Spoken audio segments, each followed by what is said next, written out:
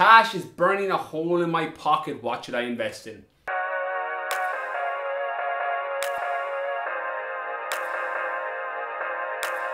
I got this question in on Snapchat last week. So my BrianK019, my Snapchat, I open it up every day for a Q&A back and forth, Monday to Friday.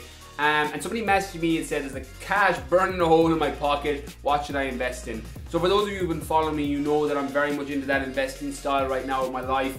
Stocks, real estate are a massive interest for me, and I read a lot of books around those topics and I go into it. I'm not going to offer any advice on what you should do, because the best investment advice I could ever offer anybody is start learning and reading about the area that interests you. If you like stocks, bonds, real estate, start educating yourself on those different areas. However, there is one thing that I will tell you that you should invest in is always invest any extra money you have back into yourself so that you can go out and earn more as a result. I remember back probably 4 years ago when I was working one-to-one with a personal trainer and I was just getting my business off the ground. I remember Elliot Holtz, who's been a massive inspiration for me and has helped me with a lot of my videos, has helped me with a lot of my business, was coming to the UK to run a seminar.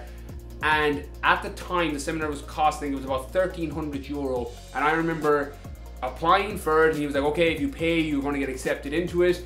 And I remember I had about €1,300 in my bank account. It was everything in my bank account. Like, I was clearing it out completely. I had money coming in from clients that next week, but it meant that once I paid, I had nothing in my account and I was flat broke until I got paid that following week. And I remember I hovered over that button, that pay now button, for 15 minutes. I was like, oh, and then I pulled myself back.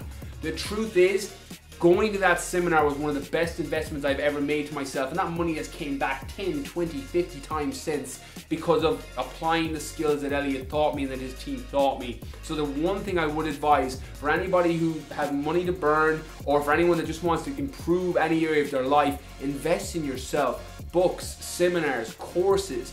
Follow the people that are giving out the value in the area of the life that you're trying to improve, whether that be your business, whether that's your fitness, whatever area of your life you're trying to improve, invest in you. Outside of that, educate yourself in the spaces that you're into. So if you love real estate, start reading the books by Robert Kiyosaki, Rob Moore. If you're interested in stocks, read Charlie Munger, Warren Buffett, who own Berkshire Hathaway, two of the richest men in the world. Berkshire Hathaway own Coca-Cola. Start reading up on these people and learning from them. But the one thing I can say, that as somebody who was on that hover now button for so long, invest in you, and that money will always come back to you. When you spend money on stupid shit and you're going out and buying a nice fucking watch or a new car or new clothes that are costing you 200, 300, 400 euro, you're never getting that money back. It's never coming back to you.